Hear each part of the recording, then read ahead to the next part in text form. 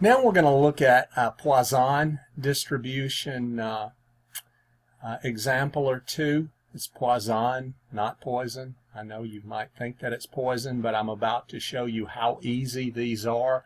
The file that I am going to show you will be available at my StatCave blog or website for you to download. The Poisson distribution. Now, we had been looking at the binomial distribution, but the Poisson distribution is a situation where we have a number of events occurring within a time interval or space with a given mean, like the number of phone calls coming into an emergency room in a 1 hour period that normally averages 7 per hour.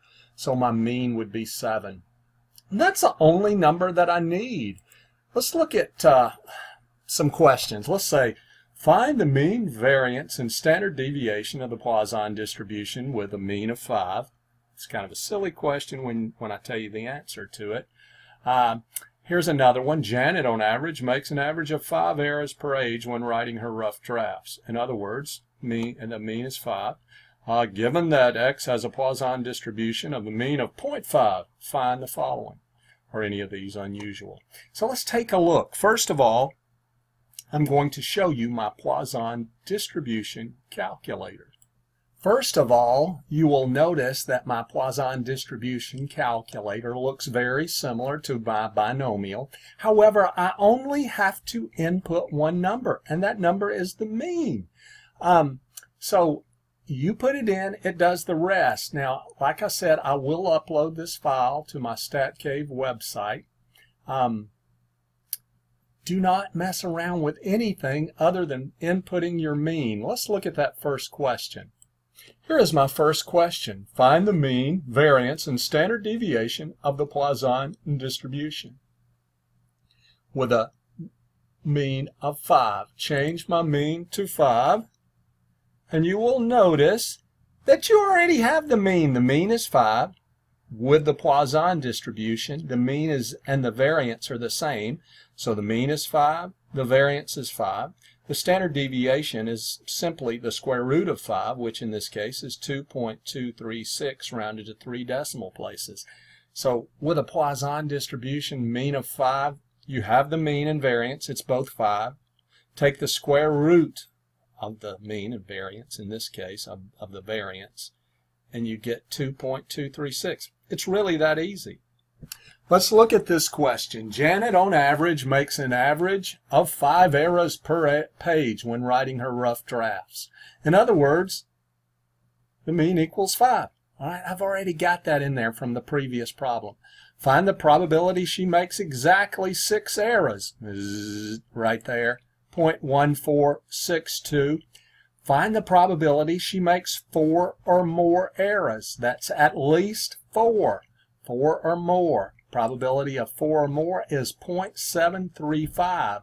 To the right of 4, under at least. Find the probability she makes less than 5 errors or no more than 4. So less than 5 would be at most 4, which is 0.4405. It's really that easy. Finally, let's look at this question. Given that a Poisson distribution with a mean of 0.5, find the following. I've got to change the mean to 0.5. Hit the enter button. What is the probability of exactly 2?